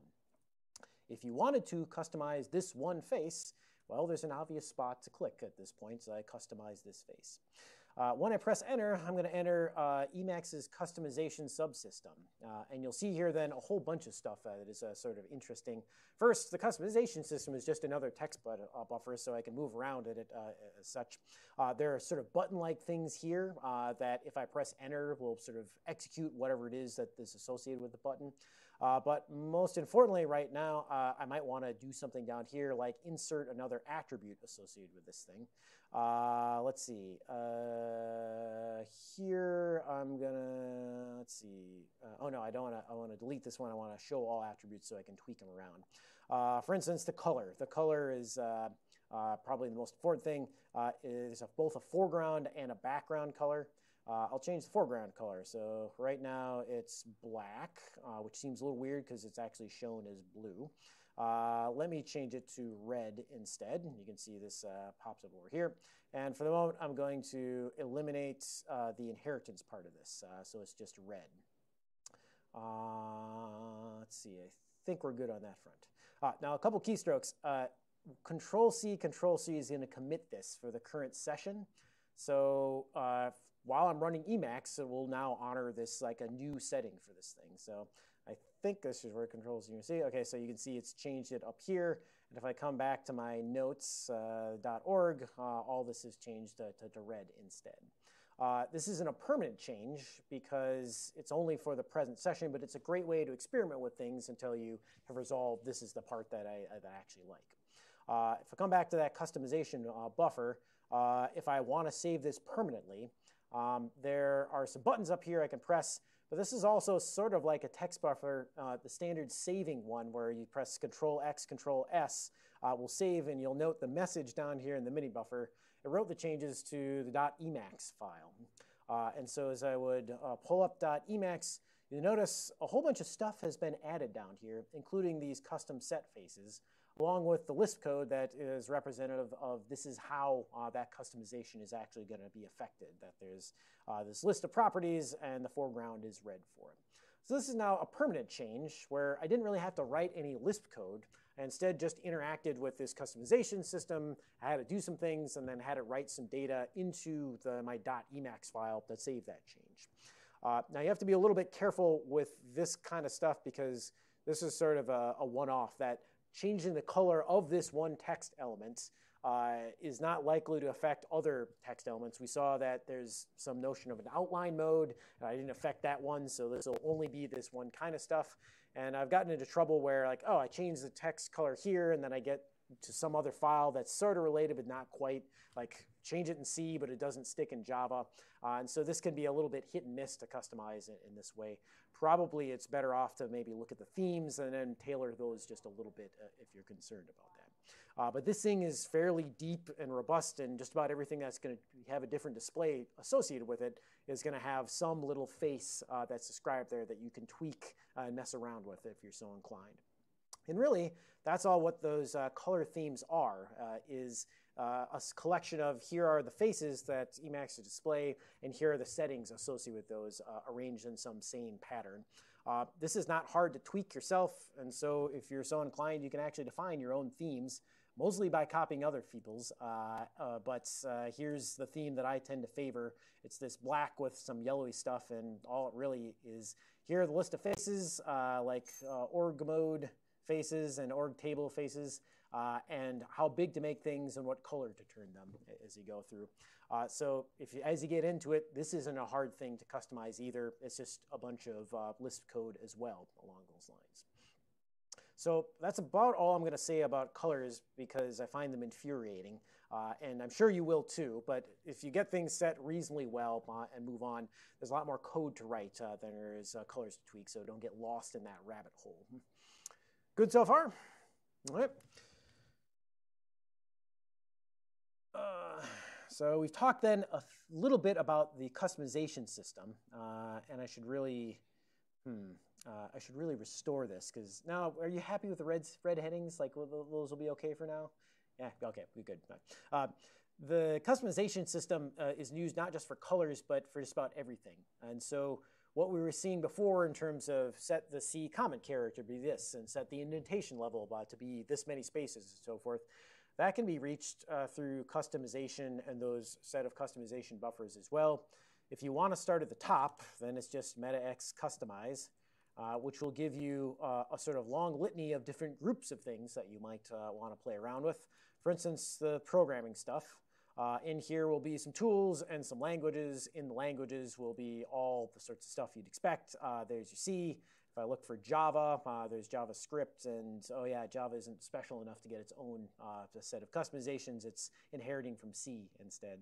But Lisp and Lua and Octave and Pascal and Perl and so forth, they all have entries in here. If you dive down in these, then you'll see there's usually a group associated with these, which you can reach immediately by customizing that group, as in customize group. And if I picked C instead, then this would get me the C group of stuff. And all this is a bunch of settings and variables associated with programming tasks that involve Lisp or C or whatever else. For instance, somewhere in here is indentation stuff. It's 4 right now. So as I would go to my .emacs file, and I would, for instance, start defining a function, define f to be something, the indentation level by default is 4 here. If I type some stuff like forward car, and I'll stay at level 4 the entire time, backwards car, And if I change this over here to 2 instead, set the settings for the current session, press tab to re-indent this stuff, then it'll move back to 2. So this is another spot then that you can make changes and make tweaks to Emacs as you work through it. It's a little bit more palatable, but eventually results in just some Lisp code. In this case, that was added down here, or would be added down here to the .emacs file if I reloaded it. So I'll maybe reload that to C. X here, yeah, go ahead and do that. And if I wanted to save this permanently, then you'll see up here someplace that, let's see if I can find, this will be Lisp body indent, Lisp body indent. There's a setting in here now that's 2 that I don't have to worry about what code to run for this. It was done by virtue of setting the thing in a little customization buffer instead. You can spend lots of time on this, but I would encourage you focus on the things you do more. If you're writing C code, then customize the crap out of the C mode. If you're writing Java, then customize the crap out of the C mode, because that's where the Java mode comes from. And if you're writing other things, then probably tailor your modes, your key bindings, etc., to those tasks themselves. Good so far? All right. Now, I want to say before we end tonight, just a few words about Lisp and Emacs Lisp in its sort of own right. It's an old language. What's that? These are I know the XKCD comic. So oh, yeah. Okay, so sorry. Lisp is a really old language. I once got into an argument with my PhD boss. He's like, I don't know why you're writing some of your PhD code in Lisp. Like, it's not as fast as C, and it's a relatively new language that no one understands. And I just stopped, and I crossed my arms, which I'd never done for my PhD boss before. I mean, this is the person that holds 6 to 10 years of your life in the palm of their hand and can crush you with a word. But I crossed my arms, and it's like, it is not a new language. It is like the oldest working language that was in use. And I was wrong, of course, because it's actually Fortran, because some people actually still use Fortran. But aside from Fortran, Lisp is the oldest one that still sees common use out there. And it's arguable whether like the Lisp of the 1960s and 70s is really in use, because it's a far cry from your schemes and your closures that are more popular these days. But Emacs, being a 40-year-old program that still uses Lisp, I think is a sort of valid argument on that front, that when Brian Kernighan and Dennis Ritchie were still twinkles in their father's eyes before they were born to create C, there was this Lisp business, and it has a timeless quality to it. That's expressed in this XKZ that you were mentioning. Jump over to the web browser. This one is worth considering because it riffs on several aspects of nerd culture. These are your father's parentheses, elegant weapons for a more civilized age. Hopefully all of you have seen, A New Hope, the original Star Wars movie, and so you get the reference there, but I think it's apropos at any rate. And the comment is that, God, there are a lot of parentheses that are in Lisp, as it were. Let's see, MIT community, never mind. That's more obscure references. So what you'll see in terms of Lisp code is lots of stuff that looks like this, that there's some sort of an operator in front, and then a bunch of arguments that are given to that operator. And then there will tend to be nesting of these things. For instance, this might be op2 with arg1. So this first parenthesized expression is evaluated and passed as the first argument to this thing. And this one is like an if this thing is true x, then it'll be arg1 in the true case and arg3 in the false case. So now I have argument 1 is this op, and argument 2 is this other thing that's coming out of this if statement, and this whole thing is fed to the first operator. And it starts to make you appreciate why Emacs has really good built-in support for navigating between parenthesized expressions quickly, that you can start in the middle and go upwards and outwards and forwards over them and so forth, because it was built to work with Lisp code, it runs on Lisp code, and so it better support Lisp code editing as you go through. Let me just restore this quickly to the original part of this. So I'll mention that this operator that's mentioned here is sometimes a function, and it's sometimes a so-called special form. And these are what you think of as syntactic elements in other languages, like an if clause to say, here's something special, but we're actually going to suspend evaluation until we decide this thing is true. In that case, I'll do the first thing, and otherwise I'll do the second thing. Lisp is very syntax-free, and this unnerves people a lot. They're like, well, what should I write? I mean, I'm used to writing lots of curly braces and semicolons and fors with complex expressions with i's in between it. And in terms of actual code, like, there isn't much syntax. There are a bunch of parentheses and a smattering of special words they have to learn. Aside from that, then you actually have to focus on your problem, which is very unnerving to most folks because they don't want to think about their problem. They want to think about curly braces and parentheses and stuff that they write down. Since there's so little to write in Lisp, it gets you to your working on your problem faster in that respect. But we'll talk about that more as we actually look at some Lisp code. It's worth mentioning that Emacs itself originated in part from MIT, and for a long time, their programming one class was taught in Scheme, a dialect of Lisp that's slightly more modern and slightly more sane. It was just believed that programmers, as they get started, should be exposed to these higher principles, the lambda calculus and the true nature of computation and what it can be. Everyone hated it, but since University of Minnesota was like, oh, MIT's doing it, oh, we should think about this. Like, yeah, okay, we'll do it too. We, for a long time, taught our 1901 Programming 1 course in Scheme as well, and everybody here hated it. So eventually, when MIT decided, you know, there's something behind this whole Python business, maybe we should look into that. They changed, and about 2 years later, University of Minnesota also changed to Python for their Programming 1 course. So, and many folks in our department, and probably at MIT as well, lamented the fact that there are these things that beginning programmers don't get to hear about, like lambdas and so forth. So our solution is to have like 2041, where we study OCaml, another fine functional programming language, to take its place. But it's worth it, if you want to be a serious programmer, to have some Lisp under your belt, because it gives you a different way to look at programs and is oftentimes much more pleasant. Our more immediate cause is it's going to let you tweak Emacs even further by introducing new functionality that isn't just rebinding keys or setting up color schemes. It's instead actual new stuff.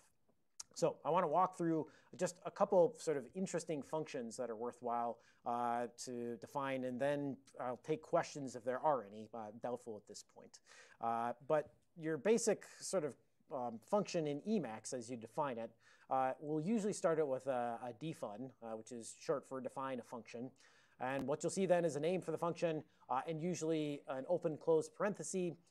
If it's just that, then the function takes no arguments. If there's something in here like arg1, arg2, then this would take 2 arguments. And you can name those whatever you want, like x and y, if you're so inclined. Generally, the functions I write to customize Emacs, they don't involve a lot of arguments, and so I won't bother with that one.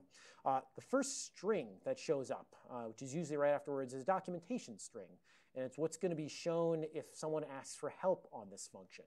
And this is really useful because right there, built into the function definitions, is a way to integrate with the self-documenting parts of Emacs. All those major modes that define this is what to do in C, this is what to do when you're working with makefiles, this is what to do when you're editing directories. They follow a format like this, and so when I type help on a function like forwards character, if I were to look at the code associated with forward character, if it wasn't actually written in C source, then I'd see this is where that documentation string comes from. It's right there with the function instead. The next statement oftentimes is to make it an interactive function, and this allows you to type meta x like do something, and in a moment we'll do that with this hello world. So it makes available then for 0 arguments to do whatever this function is supposed to do. And then you have actual Lisp code that it's not obvious like what exactly you can do in Emacs. You'd have to study a manual stating here are all the built-in Lisp functions in Emacs to move the cursor around, to manipulate strings in various ways, to save a cursor position while you do something and then restore it for the user. But generally then this is the part where code goes. You notice this opens with a parenthesis for the defun, and the matching parenthesis down here is the end of that function. So aside from these 2 special parts, the rest of this is just code that the function's going to do when it's executed. To demonstrate this one, let me pull it over here into our Actually, let's get rid of this guy. We can just do it in here instead. Let's see, I'll put it in the scratch buffer because this is a common place. Oh, I even have it there already. This is a common place where by default Scratch is set up in Emacs. It's the first open buffer and it's set up to do Lispy kinds of things. So if I plot my cursor over this thing and press that set of keystrokes that we learned earlier to evaluate it, in this case control meta x, this will evaluate, and there's now a function in the world called hello world. If I do the meta x thing, say hello world to run it, then I see a little message down here, hello world, that's mentioned in this little echo buffer along those lines. I can bind this to some key if I like. For instance, let's do global set key control XH. I don't know what I'm losing here. I will say hello world, and I even get tab completion now because this is now a defined function. So if I type control XH, I get my little hello world message down there repeatedly. Feeling good so far? I mean, so that little bit is fairly straightforward. The syntax feels odd for those coming from Pythons and Javas and Cs and so forth. It even comes odd, seems odd for the syntax-rich OCamlers out there. But this is a working function right now, and it's integrated to Emacs. I can even ask about help. For instance, give me help on the hello world function, tab completed. And here is, say, hello world. Oh, that's that string that I've pumped in here. So having this in my .emacs file would mean every time I start Emacs, like this function is available to me. Not particularly useful, but gives you a sense of the possibilities of how easy, how low the bar is to add extensions to Emacs of your own making. Good so far? Questions or concerns? Yeah, sir. What does the interactive do? Yeah, so this makes it available as an interactive function that I can, it makes it easier to bind keys to it, and it also means that I can do the meta x with this little thing down here and just type hello world like that. Now if I take this out and well, let me just rename this to goodbye world, I'll take out the interactive, change this thing and goodbye here like this. If I execute this code now, still define a function, you get a little feedback here like this is the name of the function that was defined, but I cannot execute it as a so-called command or interactive function. So down here, if I try goodbye world, I get no matches. If I type it in myself, I'll just say there's nothing to do with that front. What I can do is run this as Lisp code. So if I say fire up the little Lisp buffer here, evaluate this, and do the goodbye world down here, and it'll still execute the same thing, putting a message more or less down here. So there's a mild distinction in Emacs between what's a user-level interactive command, which is a function that's marked as interactive, and what's meant to be more an internally used function to support something else. As in, here's this one user-level command that I'm going to provide, but I need a bunch of helper functions, so to not pollute the namespace too badly, I'll make those just standard functions non-interactive and call them with arguments to accomplish my larger task.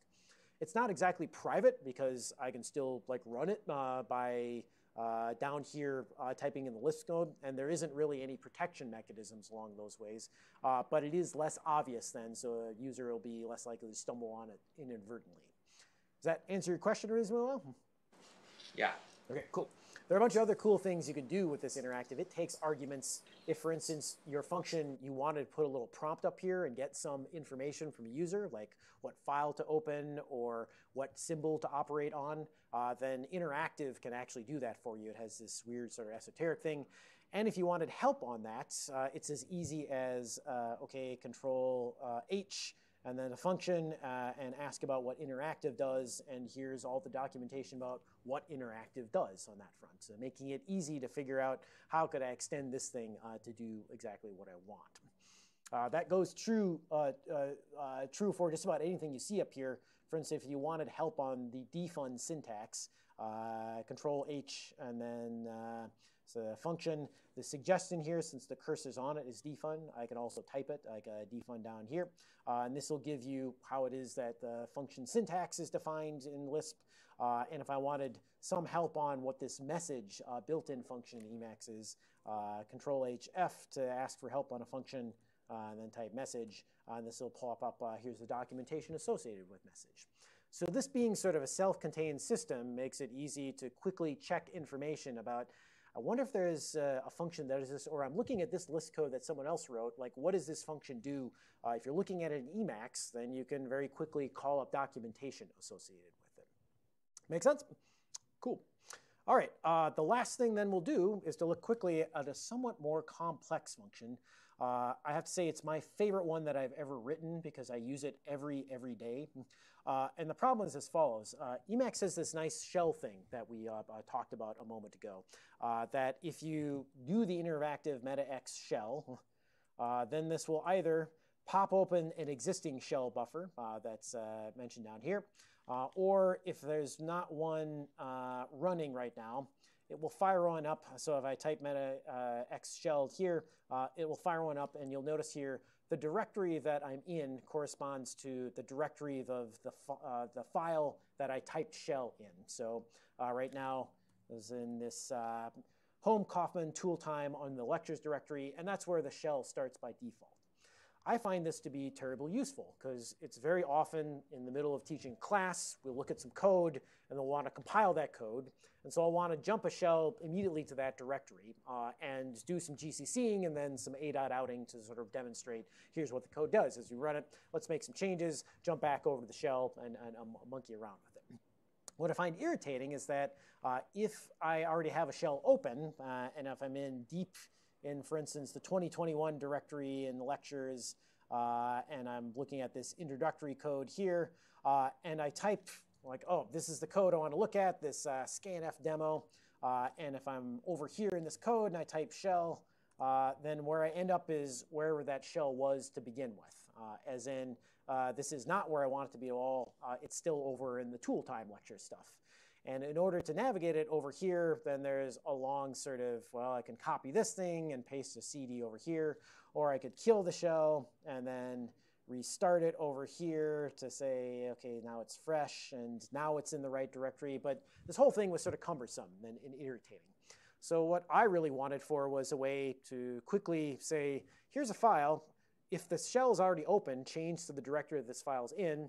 And if the shell's not open, like create it and jump to the directory that this thing is in. So this all just leverages a few things that are built into Emacs, along with a little bit of a conditional structure to check if the shell is open, do this. If it's not open, like do this instead.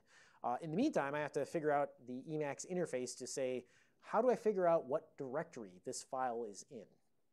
So let me pull up the code for that, and we can walk through it together for just a moment. To give you a sense of the possibilities here. So first off, up top is this little defun with a long-ass name, and you can see the convention in Emacs and in Lisp in general is to name things using dashes. I don't know if that was because they didn't like subtraction or something, or just that naming things with camel case only came in fashion later, like naming like this, that became popular as Java and C++ took on.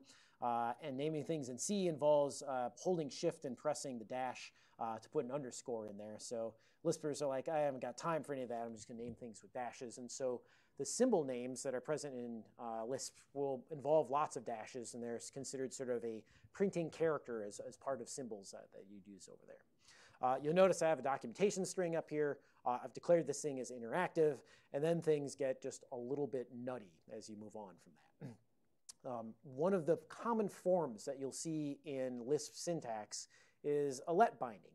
And if you've taken OCaml before, this is the way you declare variables. It's with let.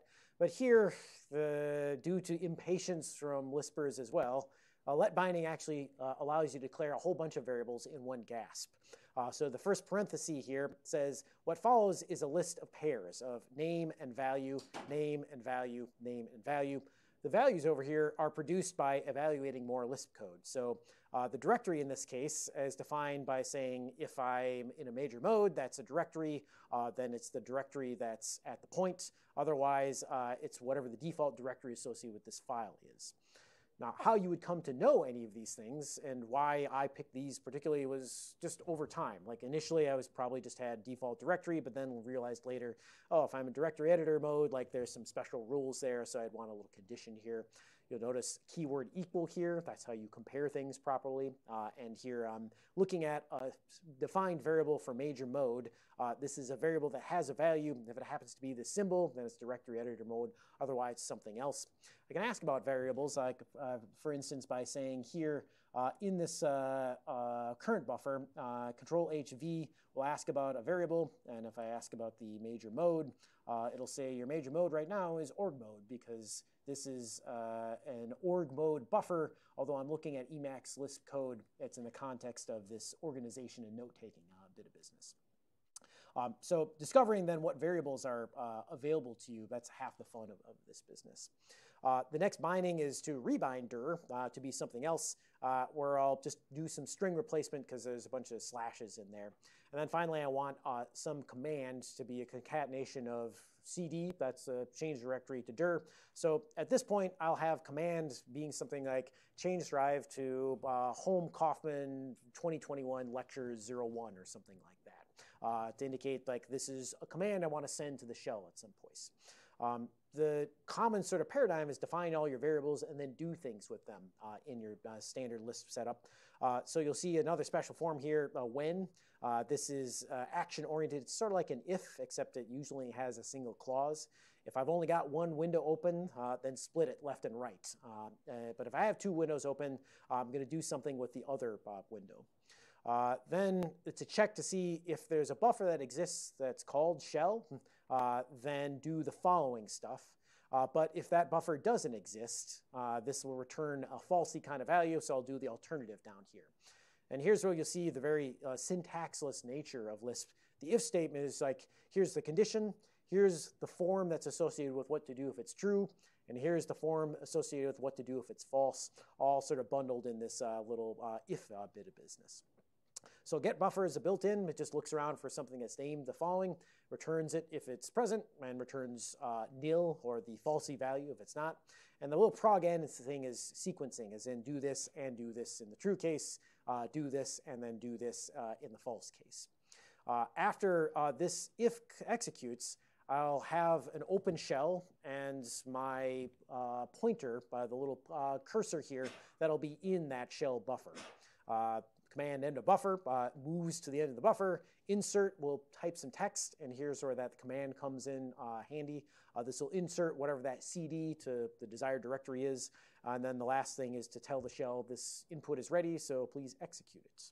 When all is said and done, then, I bind this to Control-C-J because I like the jumping to a particular buffer. And the net effect is, as I type Control-C-J here, this will open up something over here that's changed to the proper directory that's associated with it. If instead I was on that C code that we were looking at earlier, if I already have a shell open over here, if I type Control-C-J, that jumps me back over to this thing. So this was, I don't know, it took maybe an hour or so to write the first time, and then I've added little things to it about directory editor mode and so forth as I've gone on. But this one makes my day-to-day life like super easy, because as I teach 2021, close down my laptop, try to take a short nap, and then come back for 4061, I forget to change the shell over to the directory that's associated. As you open up examples, this is an easy way to just Control-J over there, and you're good to go. So that, in a nutshell, is a crash course on some Emacs Lisp that you might be interested in. This code I'll make available as part of the notes for today. But if any of you have any questions at this point, that's about all I got, so now would be the time to ask. All right. Well, thank you all for your attention. Thanks again to Joe for bearing with me through his sickness. And if anyone's interested, a couple weeks from now, we'll have another session, but we'll be beyond Emacs at that point. We'll be talking about some of the Unix command line tools like grep and sed and cat and awk and so forth. So come back then if you're curious about those things. Thanks all.